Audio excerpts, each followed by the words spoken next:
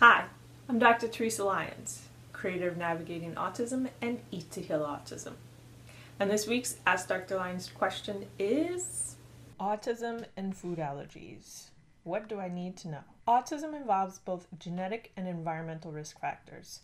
That is a basic fact about autism. It's really not disputed anymore.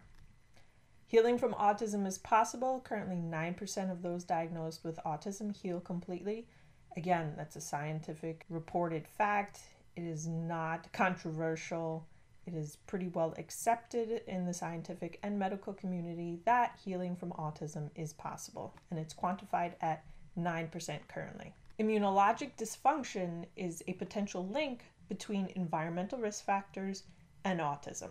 So we're going to delve into that a little bit more. Autism and the environment. This is a quote from a published scientific article, and it says, available evidence has shown that early life immune activation can adversely influence certain neurodevelopmental processes, such as neuron growth, through multiple pathways, including altered expression of cytokines and chemokines. Immune activation is really important to understand relative to autism. So if your child has autism, understanding their immune system is really important because the immune system affects how their brain develops.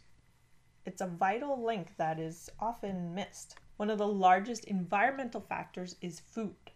So with food, we actually take the external world and consume it, and we use the external world to actually build ourselves, especially a growing child.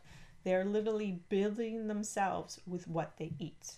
To go into the research a little more, studies have shown that food allergy in mice can induce autistic-like behavioral changes, including reduced social interaction, increased repetitive behavior, as well as impaired spatial memory. So these three characteristics that are the cornerstones of autism can be induced in mice in animal studies via food allergies. Gastrointestinal disorders are more common in those with autism. Again, that's a basic fact. Researchers wanted to understand food allergies and autism in humans. So I'm going to zero in on a publication that was written in 2017. It involved analyzing a lot of US data. So since 1957, the National Center for Health Statistics at the Centers for Disease Control and Prevention gives an annual health survey to those in the US. The survey is a nationally representative sample of the US civilian non-institutionalized population collected via an in-person household interview. This is where the researchers are going to get their data, and they included all children aged 3 to 17 years in the NHIS whose information about allergic conditions and autism was available. Allergic conditions were defined based on positive responses to the following questions. So, during the past 12 months, has your child had any kind of food or digestive allergy, any kind of respiratory allergy, or eczema, or any kind of skin allergy? So these are what is classified as immune system responses. And this is what the researchers really wanted to understand, was that association of food allergies and autism. We have evidence in animal models that food allergies can trigger autistic-like behaviors. So it was really trying to understand in humans, what is the association? So this is the sample size that they were working with. And for autism, it was just simply asked if the child had received an autism diagnosis by a professional. We're going to go straight to the results. And this is a table right from the research article. And you can see the information for children with autism, children without autism, the sample size that they were able to gather. The average age is about the same. The distribution of boys versus girls. This is a typical representation of autism population now, more prevalent being in boys than in girls. They looked at race and ethnicity. They looked at highest educational level for the family, for those with autism and without. And they also looked at income level. And this is a continuation of the actual table from the research article. So they look geographically, and then here's the information about food allergy. So those with autism and had a food allergy represented 11% of the sample size, whereas children without autism and a food allergy was only 4% of the sample size. And you could see respiratory allergy, the breakdown here as well as skin allergy. Conclusions.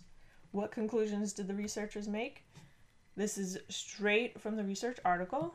In a nationally representative sample of US children, we found a significant and positive association of food allergy, respiratory allergy, and skin allergy with autism. The association persisted after adjustment for demographic and socioeconomic variables and other types of allergic conditions. This research was done by epidemiologists and statisticians, and they love numbers, so they're really looking to make sure that there is an association and it's not just anecdotal.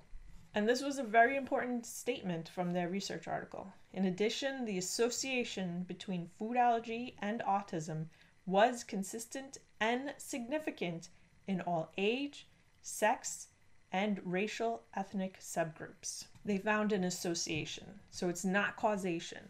This research isn't saying that if someone has a food allergy, then they might get autism or vice versa. No, it's an association. So the association was found between food allergy and autism, and it was consistent across the board. As a parent, the conclusion is what your child eats matters.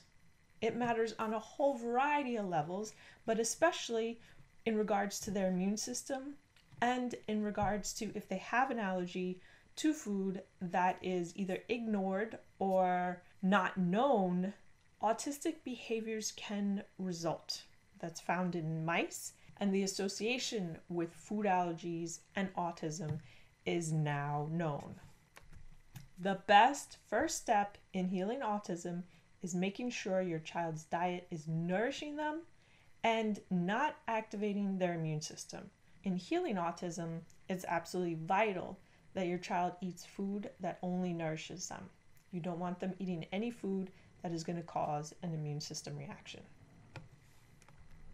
And here are some references.